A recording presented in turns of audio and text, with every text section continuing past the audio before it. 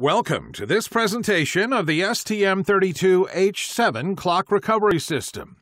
It covers the main features of this module used to control the precision of the USB clock frequency. The goal of the clock recovery system is to obtain a precise enough clock signal for use by the USB module without the need for an external resonator component, just by simply using the USB traffic as a timing reference.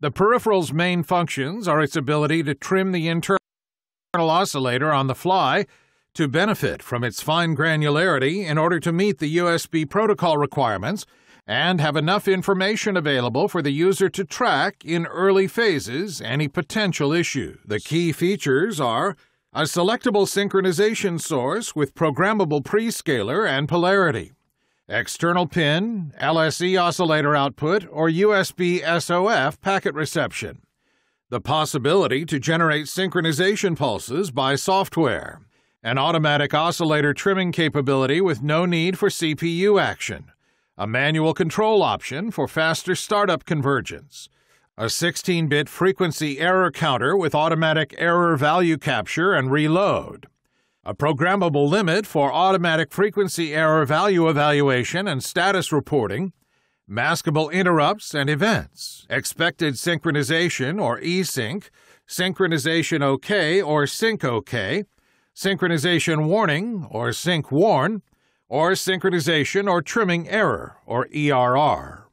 4 different sources can be selected for the clock recovery system: an external signal on a GPIO, the 32 kHz crystal, or one of the 2 USB start-of-frame signals can be used as a clock source to create a reference signal to calibrate the HSI 48 MHz oscillator.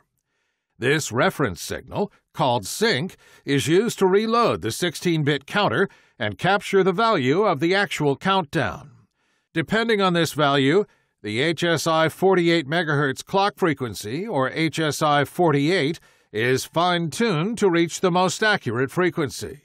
The CRS counter value is reloaded with the reload value on each sync event.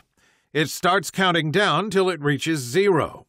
Then it starts counting up to the outrange limit, where it eventually stops if no sync event is received before, and generates a sync miss event.